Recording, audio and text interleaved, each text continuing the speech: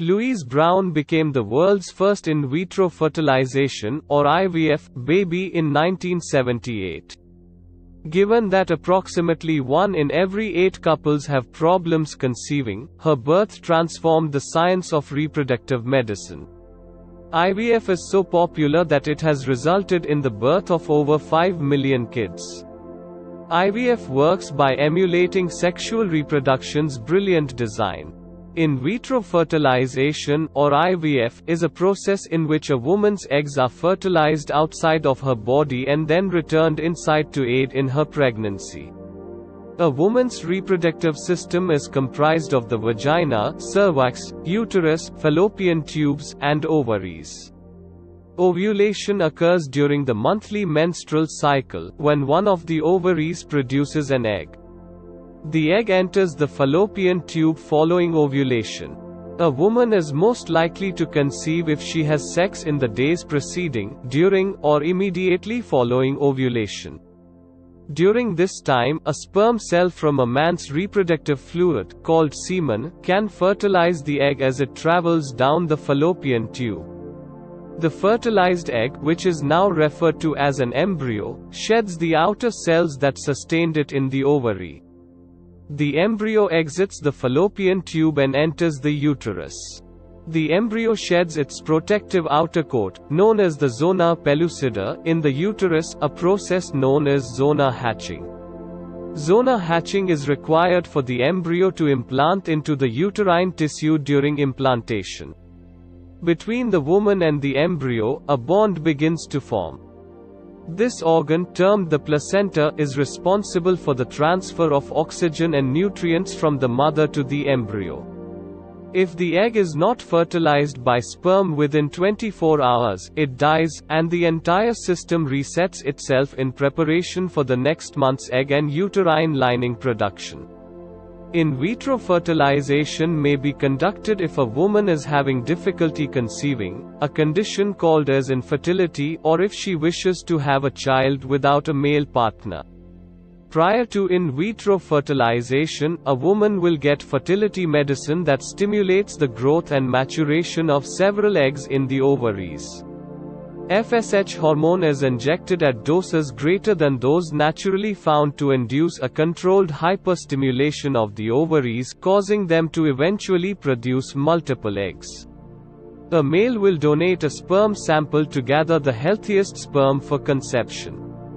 If the male partner is fully infertile, also known as sterile, or if the woman does not have a male partner, a donor sperm contribution may be arranged.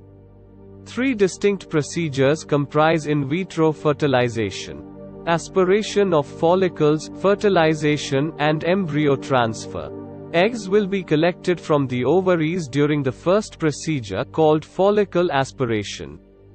An ultrasound probe will be put into the woman's vagina to allow her doctor to view her ovaries. The doctor will examine the ovaries for follicles. Each follicle is a sac filled with fluid and containing an egg. The doctor will then implant the long, thin needle into and through the vaginal wall, guiding it to the ovary. A suction device attached to the needle will extract several eggs from their follicles. The second stage of in vitro fertilization, called fertilization, involves immediately transporting the retrieved eggs to a laboratory to be fertilized. Fertilization can be accomplished through insemination, in which multiple sperms are mixed with the healthiest eggs, or through intracytoplasmic sperm injection, in which sperm are injected directly into the eggs. The second procedure is very helpful when there is a problem with the sperm's quality. 3 to 5 days after fertilization, fertilized eggs, also called the embryos, begin to mature. Embryos can be further evaluated for genetic viability following fertilization. The laboratory may make a hole in the zona pellucida surrounding some of the embryos at this point. This procedure, known as assisted hatching, will aid in the embryo's implantation into the uterus. Some embryos will be transferred immediately, while the remainder may be frozen and saved for future use if necessary. 3 to 5 days following fertilization, embryo transfer is performed. A probe called a speculum will be put into the woman's vagina during embryo transfer to allow the doctor to view her cervix. One or more hatched embryos will be placed into a syringe. The syringe will then be connected to a long, thin tube known as a catheter.